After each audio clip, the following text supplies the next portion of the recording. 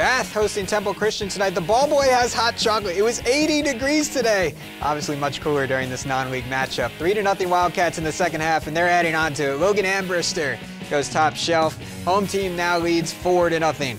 Other end, ball forward for Temple. Christian Worsham giving chase. Cam Clark comes out, and the ball gets behind him, cleared away by Tyler Starr, out for a corner. On that corner, Worsham sends it in. Dangerous ball on the 6-yard line. Both teams trying to get possession, but Bath is able to clear it before Temple can get a clean look. And later, a corner kick for Bath. Sean Jordan takes it.